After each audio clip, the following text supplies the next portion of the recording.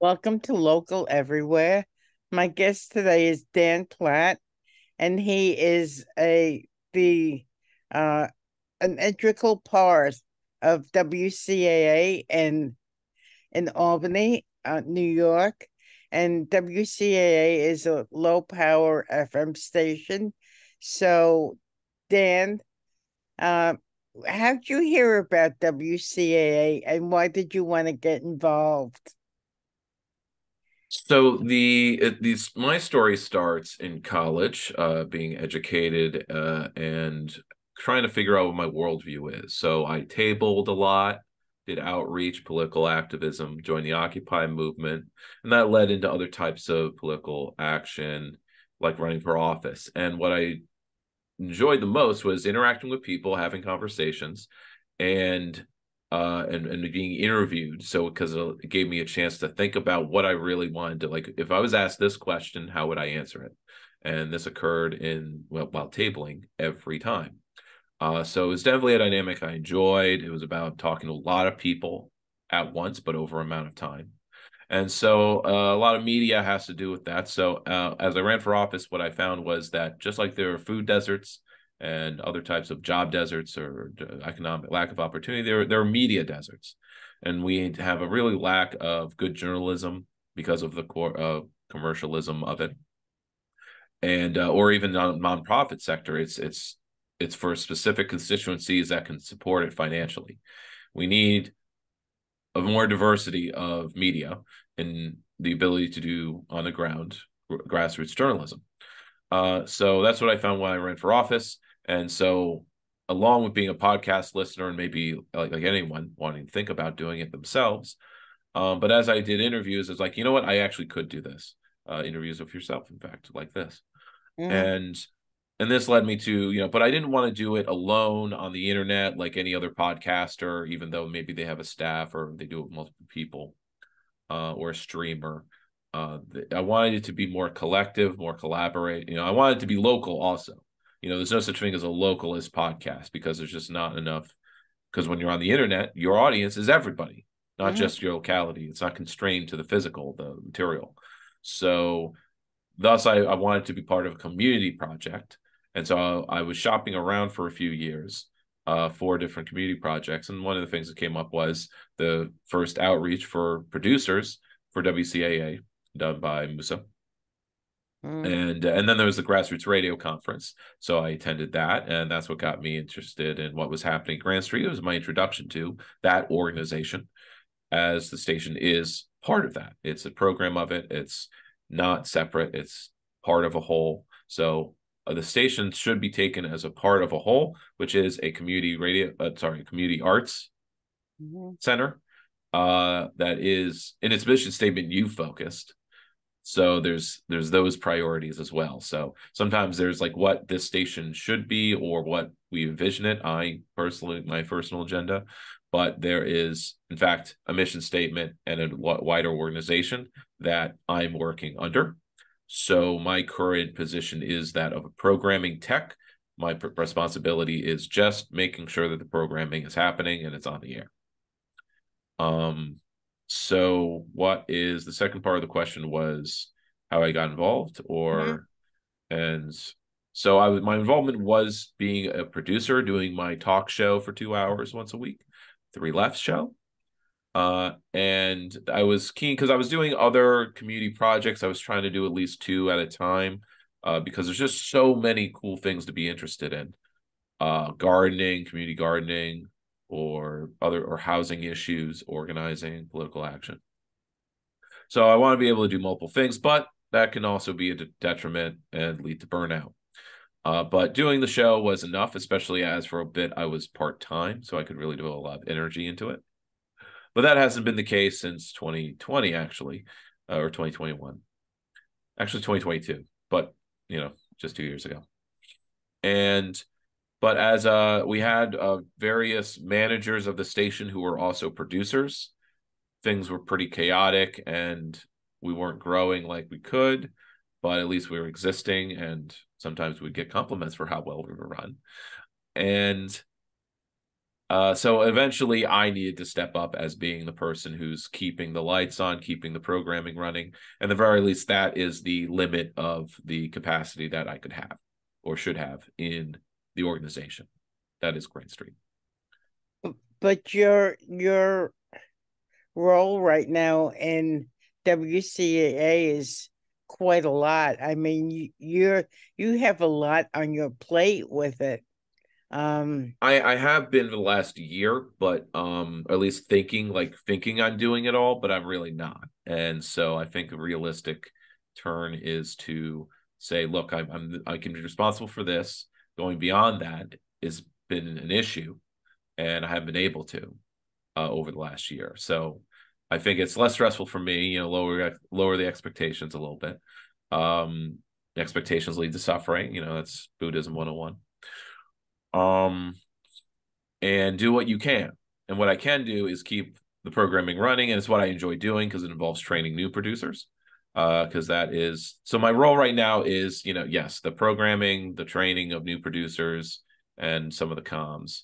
But that's it at the moment. So I've kind of stepped back in a way, but more just functionally, just as far as what I'm saying I'm doing, actually.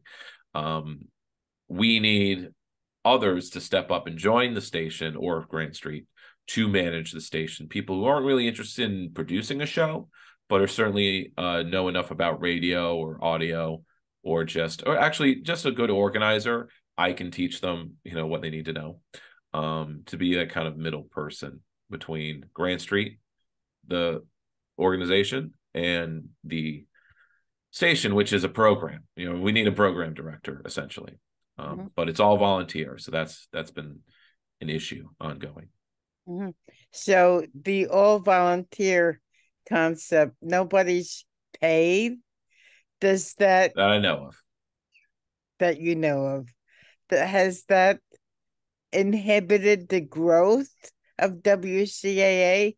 Because a lot of people don't want to put X number of hours into a specific thing that they know they're not going to get remuneration for. So has that been a problem with WCAA?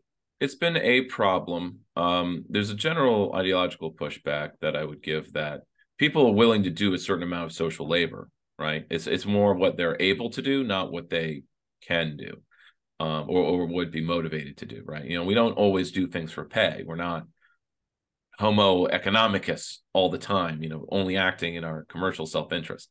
But there's also bills to pay. We don't live in a communistic world, so or communitarian world where everything's kind of taken care of communally.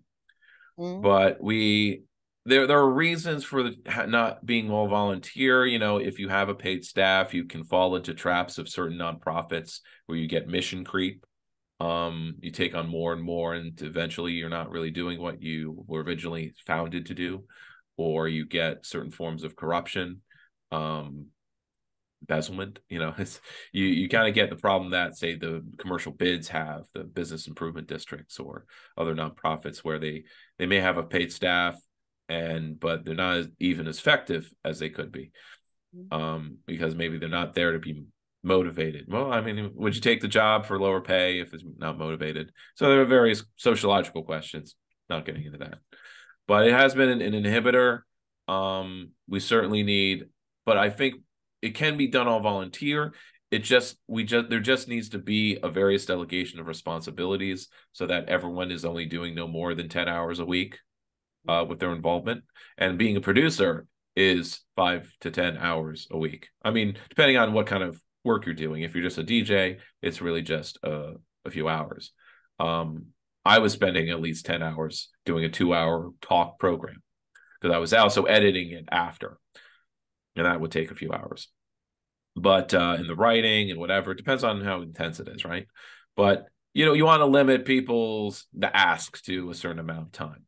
And if someone can manage the station, with various people involved, then it could be all volunteer.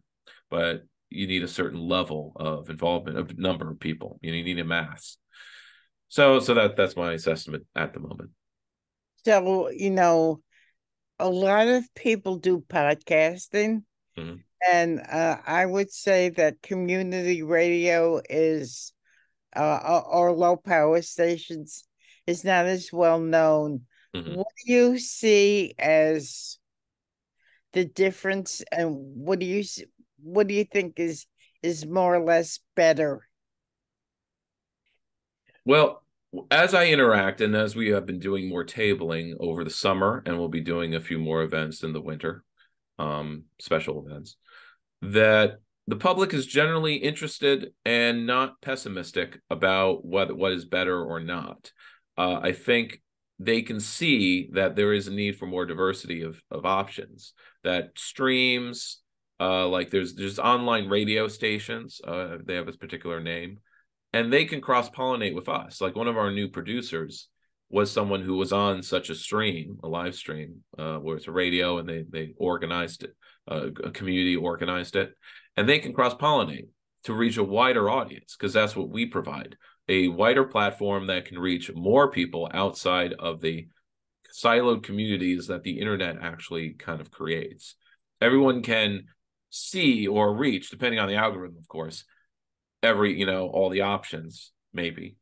But the community project being physical, having a place, having a physical space, and being a place where people can meet and work together and learn, regardless of educational attainment or background, that we can accommodate various backgrounds if we put in the effort.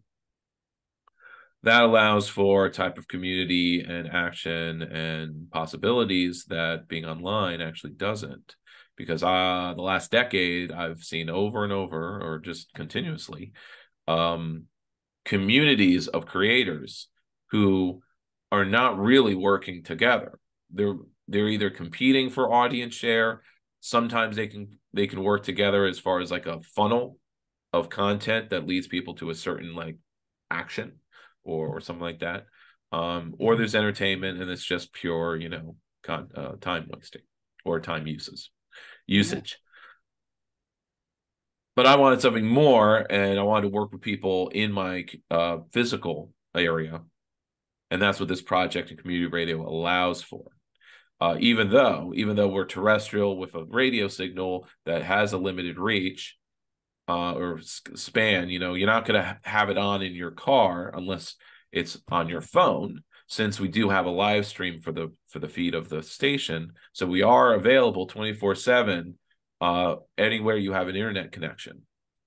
So we're not really limited by the radio, even though we have all that equipment and a certain amount of capital was put into that.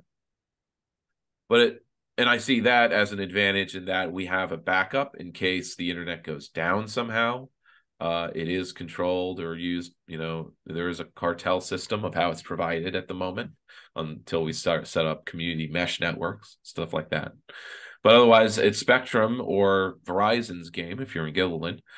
And it's dependent on what you can pay. The internet could be $50 for the first 2 years, but then it goes to $80 a month. Radio, you only need to buy, a radio. So that's its advantage. It really is all inclusive, and that's a priority that we meet. But and we can care about local issues and content more than just an online thing could be. You broadcast a lot about Albany, and you were talking about streaming. So if I took a trip, let's say to Los Angeles, I wanted to hear your show, then even though I'm in Los Angeles, I have the ability to listen to the stream. So what I'm saying is, even though it's 100 watts, yeah, it's worldwide because of streaming, correct? Yes, and that we are an affiliate of the Pacifica Network, which is a nation and in North America, I think, network of community stations. And that's dozens and dozens strong. I think there's like 80 of them at least, maybe 100. And that allows us to share content with them, and they share content with us. We have a shared platform that we use, which is accessible to us. And so that's further connections, as well as, we can, a lot of the content that's shared is non-local, But that's sort of what I think we could be really different, is that we do more hyper local content. Mm-hmm. And one of our new producers has integrated that into his show, because he does local programming at libraries. He does meetups for kids and families. Mm-hmm. And so he likes promoting that. And that's his show is partly that, as well as playing music, because he is a DJ too. Do you Um, do you think that the fact that you stream in a lot of shows from Pacifica, would you say that was one of the reasons is because local talent in this area has not been identified to come on WCAA? What do you think? it's certainly amount of work. Like, you need, like I said, there needs to be a delegation of roles, and to have a separate person doing the talent scouting, that's its own job. And it's a job we haven't fully been able to do. So we've been kind of, the halfway measure is doing outreach, where you meet people halfway. You go where lots of people are, and then maybe they'll come to you and talk to you. And it's a way of, we're going out to talk to them. And so there is the direct outreach of canvassing like a list of places that might have someone interested in doing a show. And whenever I talk to people in public, I'm always mentioning at the station, like, oh, especially if they're part of an organization, maybe your org would be interested in making content. Nothing too small. Nothing is too small. You can make something that's just 10 minutes, updates, whatever. It could go into kind of a local smorgasbord. Or you could maybe develop a whole show. Um, and so there's some interest, but obviously not a lot of commitment. But it's certainly out there, and there are lots of people interested in doing various things. Maybe they just haven't gotten their feet wet yet. So getting people started, and that means having training camps, or just people need to be emotionally prepared to do something new. Mhm. That's just basic psychology. I think that is, when you're doing something new, there's always a little bit of anxiety. Oh, I don't know if I really want to try it. Or you are motivated, but got to get around to it, got to get pulled in. Though at the same time, unless it's a dedicated position or role, sending out an email to canvas people, it's not something I can take on personally. I don't have the spoon, so to say. Um, I can do so much with people who reach out to me, but if they don't get back to me after a month, and I send another email, it's like, okay, gotta move on. But I always keep the contact information for later. Maybe another year, they will be ready. Because people can express an interest, but say, well, not yet. A lot of people in that are in that stage, and you got to meet people where they are. That's a standard refrain.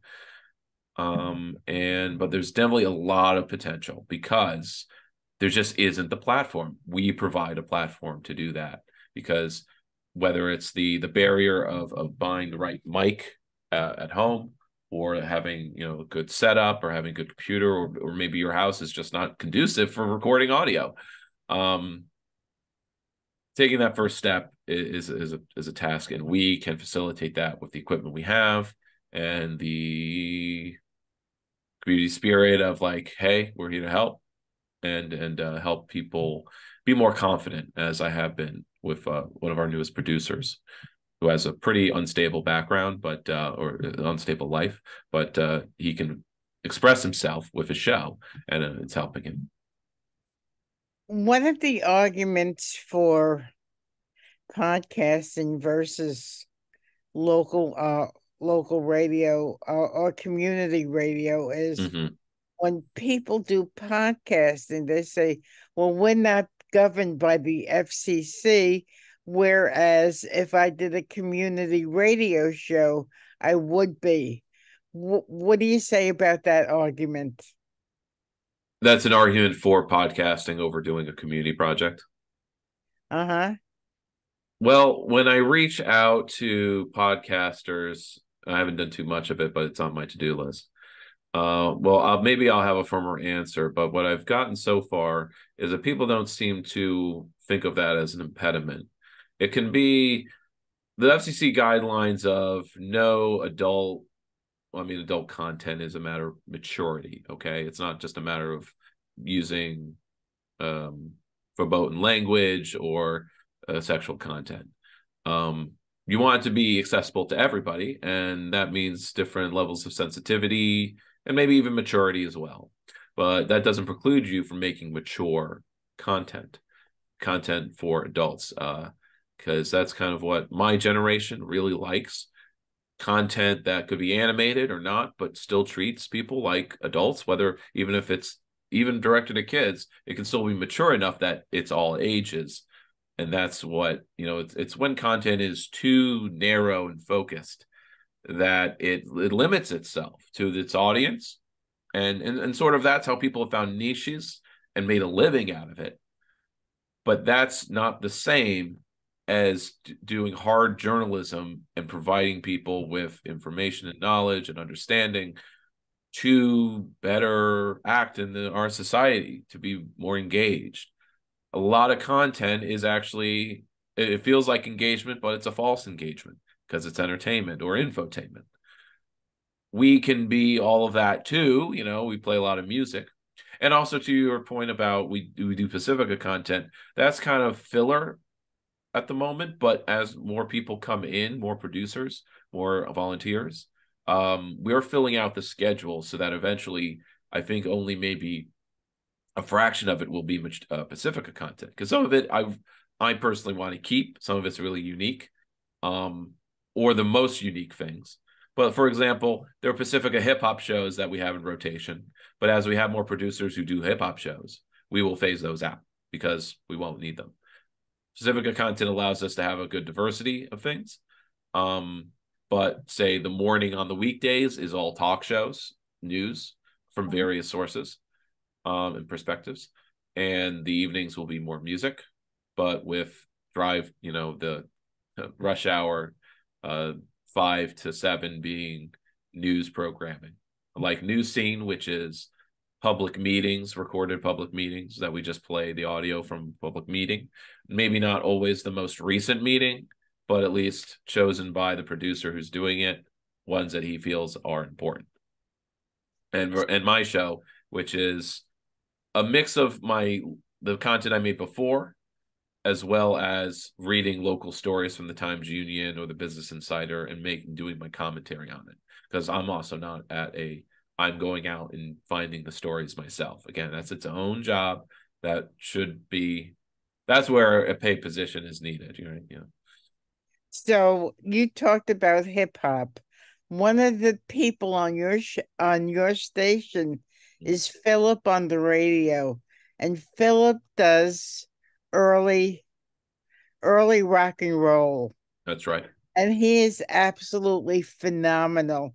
And there's still a lot of us baby boomers around, and we like Yes. to listen to that stuff. We like to hear stuff from the 50s and pre-Beatles, and that it brings back memories of our childhood.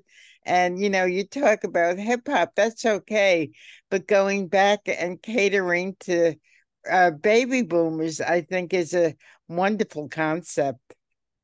Certainly. I always, as the programming tech, I'm also making programming decisions at the moment. Again, until somebody comes in to make them, I'll hand it off and just be a producer, because that's kind of my long-term goal, perhaps. But we need more, people involved. At the moment, I'm making programming decisions as well as the, maintaining. And my decisions are definitely based on want to keep balance, want to have things for all ages. If the fifth person comes along wanting to do a hip hop show, I may actually turn them away or insist that they take an hour instead of a 2-hour slot. Most DJs need 2 hours. They do not feel that an hour is enough. And I get that, because when I did my talk show, I felt like I couldn't fully go over a topic until I had 2 hours. And, but I just didn't have the time for it eventually, as I worked full time now. And on that note, yeah, so eventually I'm trying to balance between what people are playing and how many I'll allow. I'll have to say no eventually, or at least try to make some constraints, and stuff like that. Or eventually I just say, okay, you can do another hip hop show, but it has to be in the AM hours. It's not going to be but we have the archive, so people can listen to a program If it's a music show, like a week before, and if it's a talk show, months before. So when did the FCC start granting licenses for low power FM stations? How many years ago? Do you know that? My working knowledge is that it was in 2011. There was a lawsuit that basically challenged the monopoly that commercial or nonprofit stations had on airwaves. The FCC is what, it's the spectrum is limitless, because we're only using a fraction of what the frequency range could be, that you could have, Right. especially in any locality. And that's sort of the argument, that in a locality, like, you're not going to cover as wide an area, so you can use more of the frequencies that are available that are physically capable of being broadcasted. So there was really no functional argument or public interest argument that could be made from the FCC side to limit low power stations. And I think that was the compromise, that we no longer need to be pirate radio stations. If you're going to be community or hyper local, you can just file, and it's not that hard to get that license, or at least you get the provisional, and then you set up the equipment, and then you get the full license, and it's really not that difficult, actually. That's what's really cool about all this, and it's led to an explosion of community radio stations in the last decade, and obviously we haven't seen its larger impact on society, but like a lot of community projects, it's little drops of water that carve the canyon. Right. So you're saying 2011. That's what I think it is. Or Right. it was in 2010. Okay.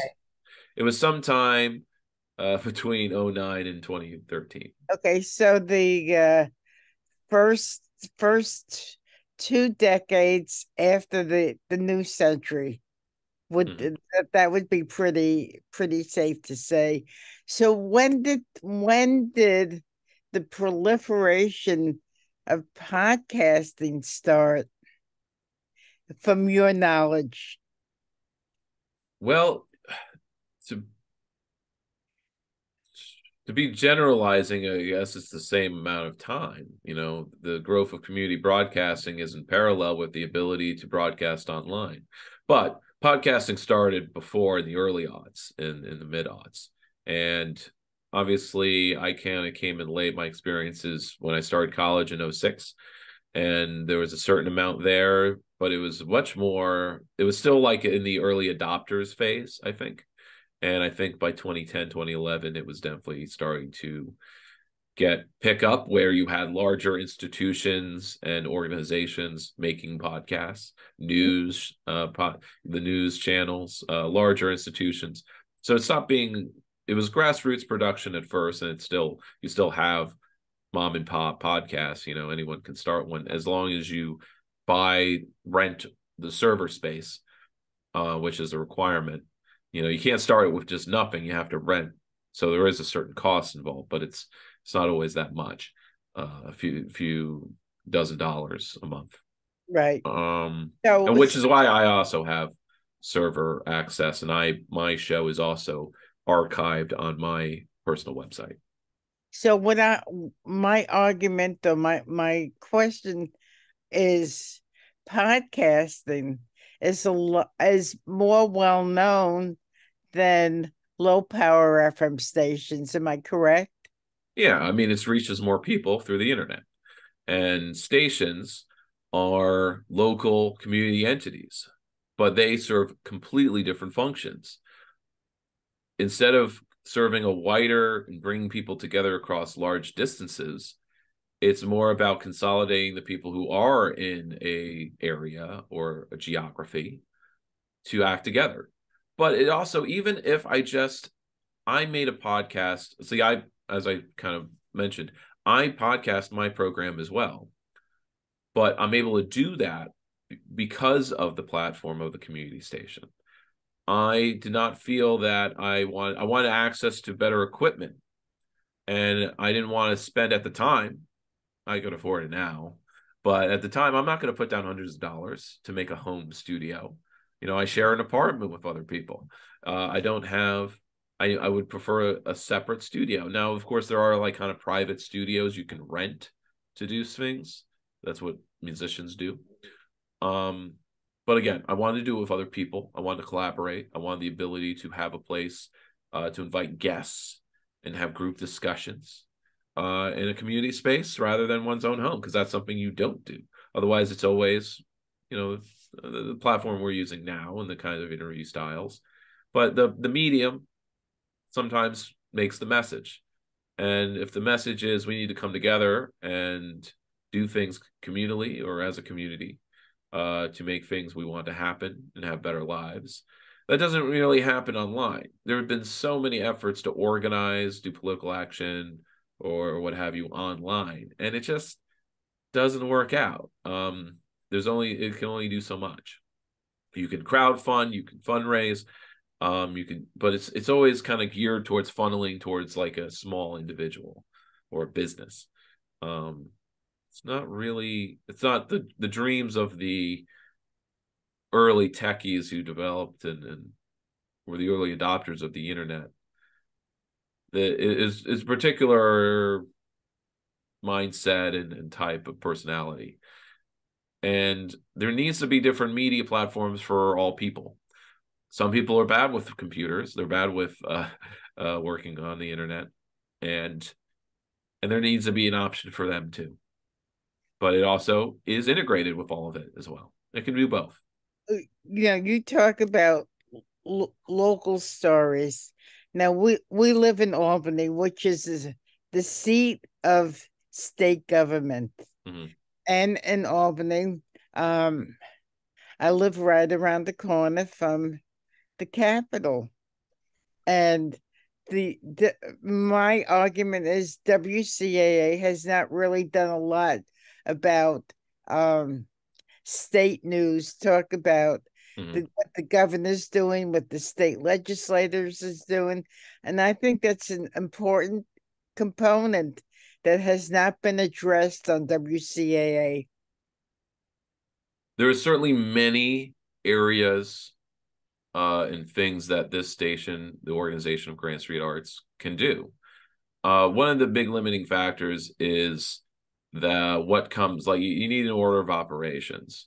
And at the moment, the focus of Grant Street Arts is rehabbing the church building that it operates in. It's in desperate need of renovation.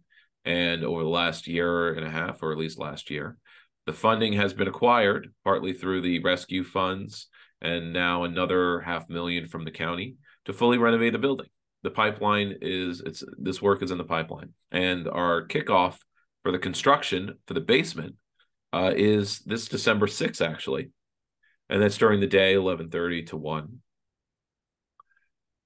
And that's big news because along with classrooms for arts classes and other programming and a multi-use space, there will be a space for the station. So we're going to, a lot of things are on hold until we move down there and get more activated. But again, more people helping, the more that can be done. People can step up and be a programmer and make that content. We just haven't found that right person yet. And that takes a certain amount of effort, outreach, and planning. So there's lots of to-do lists we can make. And it's all kind of in the future as we develop. And as we have developed in the last 5 years. So Dan, we've gone on for have this conversation for quite a while this morning.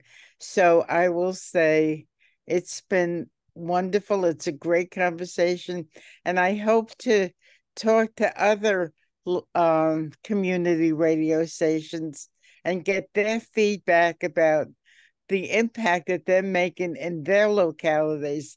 And I think overall, I think that would be a good mosaic of information in America if that's done.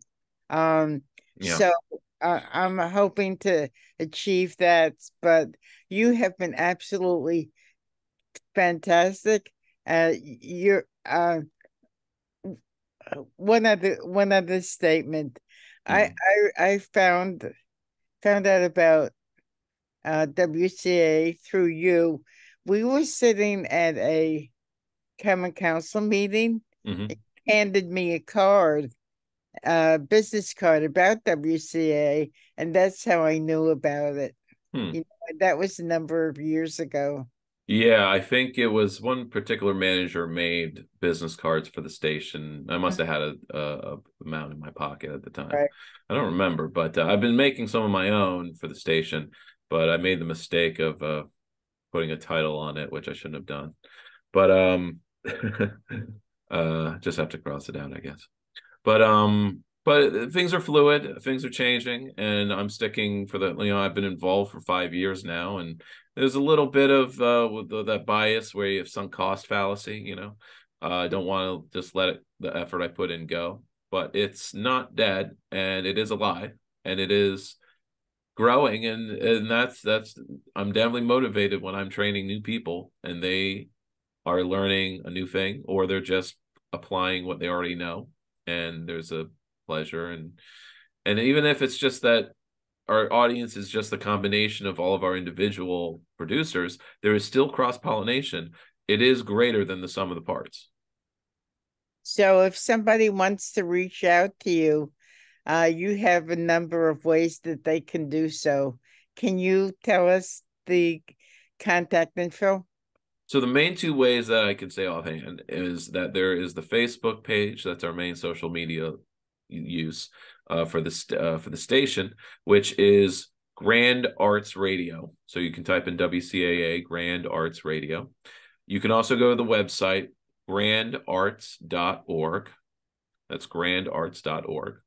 And the email for the station, which is the one I'm seeing, is WCAA at grandarts.org. Same domain, Mhm. just with WCAA at in front of it.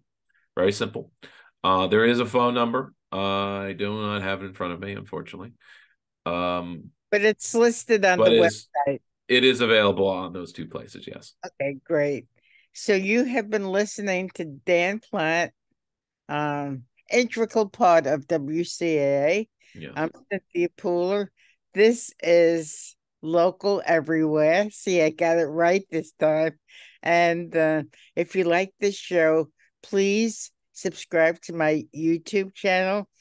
And also, I have created a new website called Digital Cynthia, Digital.